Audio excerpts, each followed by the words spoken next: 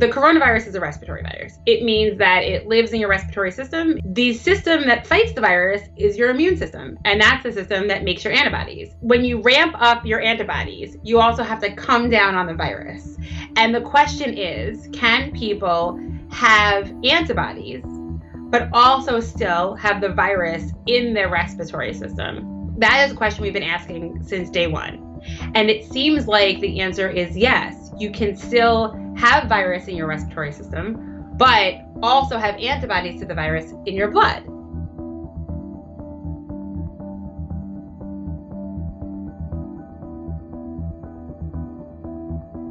We don't know if they find virus in your system if you're still really contagious.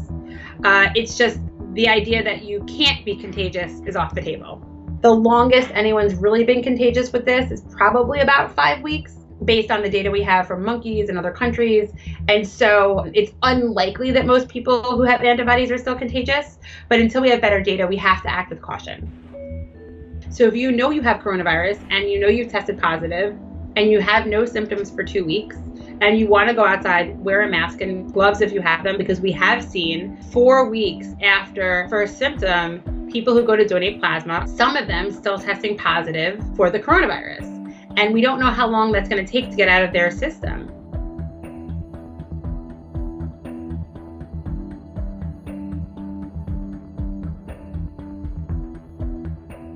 When you go to donate plasma, one of the things they figure out is how concentrated your antibodies are. And the reason they track that is because the higher the concentration of antibodies, the better the donation would be for somebody to use your plasma.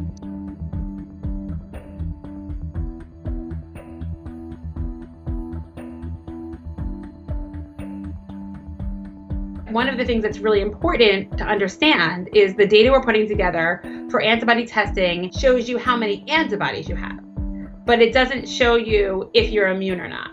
There's a lot of work being done on whether or not a certain level of antibodies actually does correlate with immunity, but we don't know that yet. And the reality is a lot of the information we have on this virus and how to manage public health in response to it is ambiguous, is confusing, is incomplete.